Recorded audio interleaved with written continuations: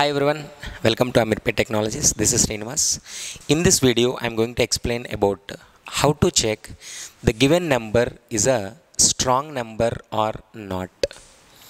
So first of all, we need to understand what is strong number. It's very simple. Let me explain with one example. If I am taking one number, getting the individual digits factorial, just get the digit, find the factorial is 120. Next again get the digit, find the factorial is 24. Again get the digit is 1 factorial is 1. If you add all these factorials, if you get again 145, that some value is equals to the given number is called strong number. How simple writing the code? See, suppose if I am taking one number, int n is equals to some value I am taking 145. And we need to find the sum value, int sum equals to 0. Sum equals to 0. Then after checking that sum is, after declaring the sum equals to 0, now repeating the loop as usual while n not equal to 0. Yes, until the value become 0. Getting each digit. How to get each digit? Int d equals to n mod 10. Now, after getting the digit, find the factorial for that digit. So, this is factorial logic, very very important. Declare the fact variable here only. If you don't declare here, because for each digit you need to find the factorial here.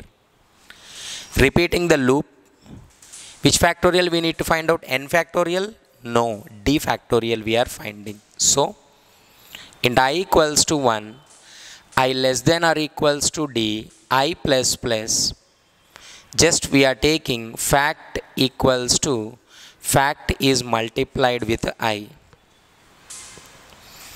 After this, just what we are doing, we are adding that factorial to the sum. Sum equals to sum plus fact. Sum equals to sum plus fact. So after finding this one, we are removing that digit by doing n equals to n by 10. So this is the logic. Just getting the digit, finding the factorial for that digit, adding that factorial value to the sum, and removing that digit. Finally, we are checking after this while loop, you need to write if the given number equals to the sum value, then print it is a strong number. Else, print it is not strong number.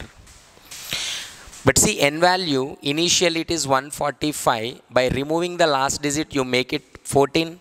By removing the last digit, we make it 0. By removing the digit, we make it, 1, we make it 0. Then how can you compare 0 with the sum? That's why before doing all these things, just store that n value into x. Now n value safe inside the x.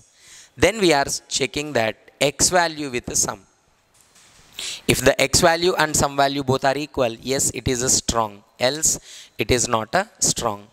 So this is how we are checking the given number is a strong number or not.